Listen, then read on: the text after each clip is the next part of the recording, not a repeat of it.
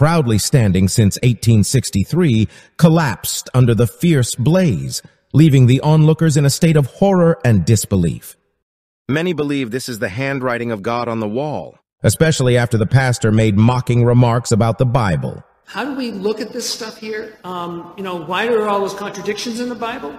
Well, because it was written down by people over a period of about 1,500 years. So given that, people are going to have different kinds of things. And I am one who does not believe it was dictated by God. His claim strikes at the very heart of our faith. Listen to me. That church, to get lightning strike and to go into complete, utter ruin where it looked fine. It was just complete, utter ruin that way. And then a complete collapse of the building. I'm no structural engineer, but that does not sound like an easy feat. That's insane. Jet fuel can't melt steel beams. Wow. Look at that. I mean, that just looks like Judgment. All right. It's like this is like an animation. This looks like AI generated. It looks like if I said like church on fire, what it would give me. All right, let's keep Whoa, going. that's a fire photo. Whoa, that's an ill photo. I don't know if God smited them down. Okay, that is not what I'm saying. I don't speak with that certain certainty. Okay, I don't know. It's very tragic, and if they're coming out as an affirming church or celebrating Rainbow Flag Month, they shouldn't do that. Church shouldn't do that.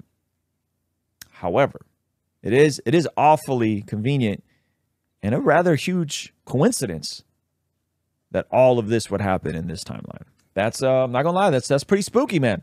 Pretty spooky. Reminds me of the Brandon Roberts video where he's teaching and says some crazy, not real theology about maybe minorities, sexual and gender minorities, have something to teach the church about dying to self, about new life, about... Oh. That's what he says right there. That was unnecessary. That is not a sign of God's judgment, okay?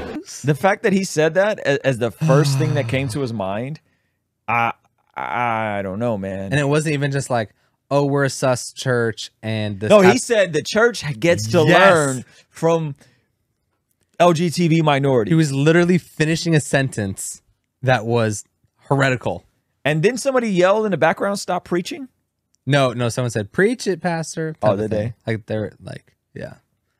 Man. Look, man, listen. I'd be like, I'm gonna go outside and get the free coffee. We're under a covenant. Finish up. We're under a covenant of grace, but God will not be mocked.